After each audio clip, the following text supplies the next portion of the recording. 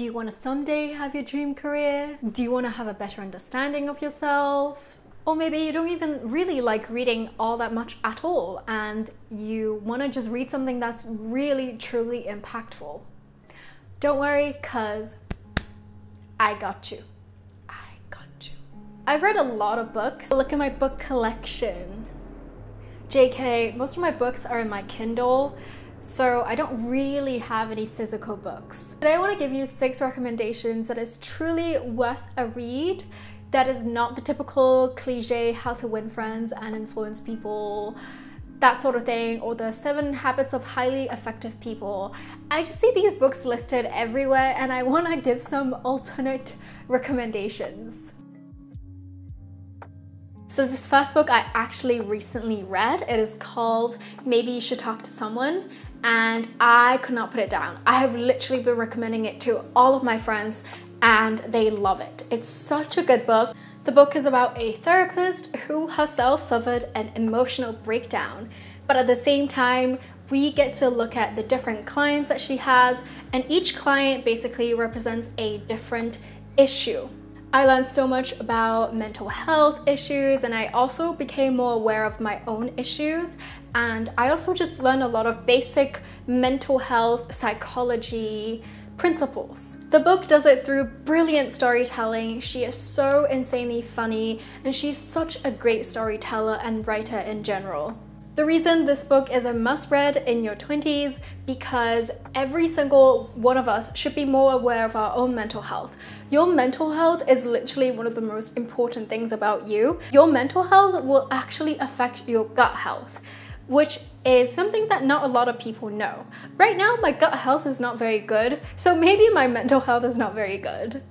But essentially, you wanna overcome your insecurities, you don't wanna project your insecurities onto people. You could also be traumatized from events that you didn't even realize, and you don't wanna let your mental health affect your relationships.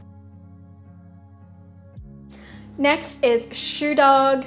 Shoe Dog is a memoir written by Phil Knight, who is the founder of Nike. Nike is such a successful and influential brand around the world, and we have so much to learn from the original founding story of Nike. Phil Knight started the brand after his master's degree, and his persistence is so insanely inspiring. Did you know that Nike wasn't called Nike before? It actually used to be called Blue Ribbon. Can you believe it? If you have a dream career, I would highly recommend reading this book and just learning more about persistence and dedication. And it's just truly such an inspiring story. It goes to show you that success is not an overnight thing. Get it? Night.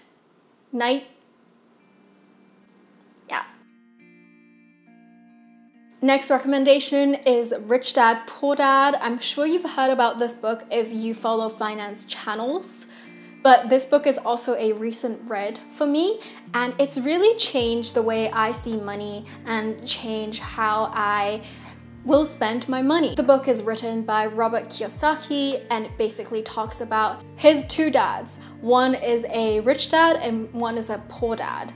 His poor dad is his biological dad, and his rich dad is his best friend's dad. And why is this important? Well, money basically affects everything in this world.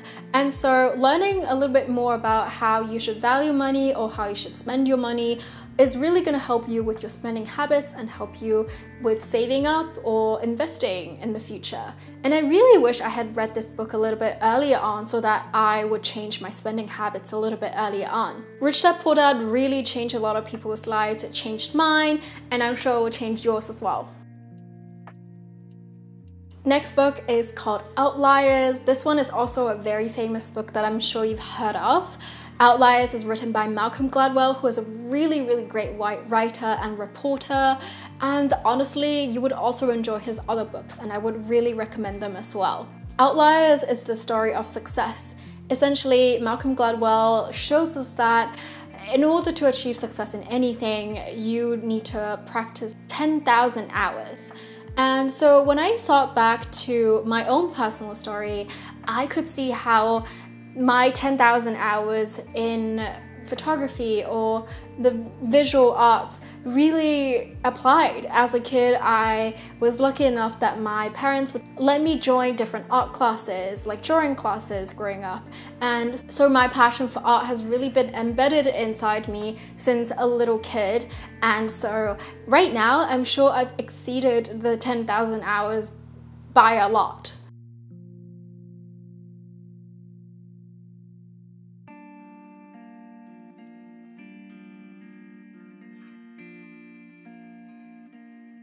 Next book is called Bad Blood. This book is so fascinating to read that I literally could not put it down. Bad Blood, Secrets and Lies in a Silicon Valley is about the startup Theranos and how they scammed the entire world to have it valued at $10 billion at one point. And in fact, Theranos actually had no breakthrough in scientific technology whatsoever. They don't even have a product. Their product was not working. And the CEO was just lying, lying, and lying. It's also actually all around the news these days because Elizabeth Holmes, the founder of Theranos, is currently gonna be going on trial. She apparently faked her voice and is a Steve Jobs wannabe. And so reading this book will let you know that, wow, people in this world really are liars and they like to scam you. And the final one on the list is called The Ride of a Lifetime. This book is written by the ex-Disney CEO Bob Iger, and it basically talks about his journey from being a middle-class kid living in the suburbs to becoming the CEO of one of the largest companies in the world. And he never had the luxury of his family backing him up. He truly worked up the corporate ladder, and he truly worked up there because of his hard work and his resilience and persistence. Not like some other people like Kylie Jenner. Reports also show that he is genuinely a very nice and down-to-earth CEO, which is very, very hard to find these days, especially being around the LA area. I can verify that there's a lot of celebrities or bosses who are not the nicest. I really enjoyed reading more about his humble experience and the lessons that he learned. The reason this is a must read is because I think we all have something to learn from one of the biggest companies in the world and the person who led this company, especially when the world is becoming more and more dominated by media. Alright, I hope you found this useful. What book do you think you're gonna read? And what book do you think I should read? I would love to hear this from you down in the comments below. If you like this video, make sure you give it a thumbs up. If you haven't subscribed yet, make sure you do and hit the bell notifications. If you want to see more content, please check out my Instagram, and I will see you on the next one. Bye!